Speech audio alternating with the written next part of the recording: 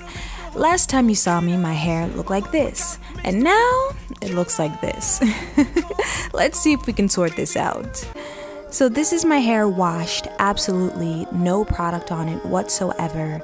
And by looking at it, you can see that my 4C texture definitely has some stressed areas.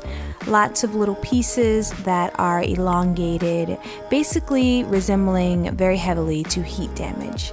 So what I do is I simply condition my hair after I wash it. This step never changes for me. So go ahead and use your favorite conditioner.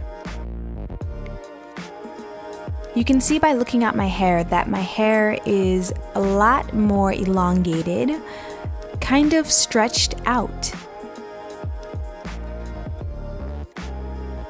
This right here is my hair steamer. Basically what it does is it infuses water or moisture into your hair. It's exactly the opposite of a dryer. A dryer basically is used to activate the product that you have in your hair. It softens it, it helps product penetrate better.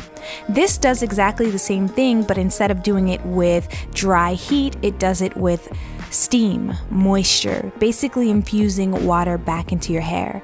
This is the Beautiful Hair Steamer. Last time I've checked, it was not in stock. I'm not exactly sure what's happening with production, but I'll try to link similar things below. After I've gotten my steamer up and running, I sit my head underneath the dryer with a plastic cap just to really circulate the heat that's going to be encapsulating my hair. Putting a cap on really ensures that that moisture penetrates the strands of my hair, and I usually stay under there for about 20 minutes. That's usually when the water runs out. My favorite thing to do when I'm steaming? Watch a TV show. This is Gypsy. Amazing. You should check it out. So when my steaming is done, it alerts me, the steam stops, and I remove my cap. Immediately you can see that my hair has a lot more shrinkage, and shrinkage, though it can be annoying when you are looking to see the lengths of your hair, it actually signifies very healthy strands. Afterwards, you rinse your hair just like normal. And this is kind of a before and after. Before, top left, after, taking up most of the screen on the right, and it's a very slight difference, but you can see that I have a lot more shrinkage. I have a couple of pieces in the very front that haven't completely converted back, but that is from prior damage. When I'm done, I follow all of the steps I do when I detangle my hair with no comb. I put on a leave-in conditioner, I top that with coconut oil, my favorite oil to detangle, and I go ahead and I detangle with my fingers. Oh, look at my hair! It's so thick. I am in love with it.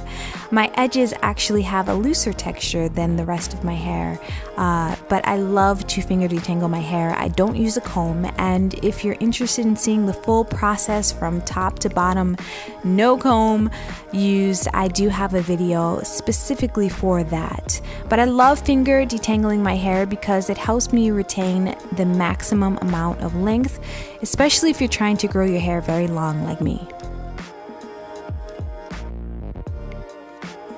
And as I'm twisting, you can see the power of shrinkage because my hair is definitely a lot longer than my mini afro. And that's it. I have videos on the whole process. I'll link it in the YouTube cards. Thank you for stopping by. I'll see you next Thursday. Mwah.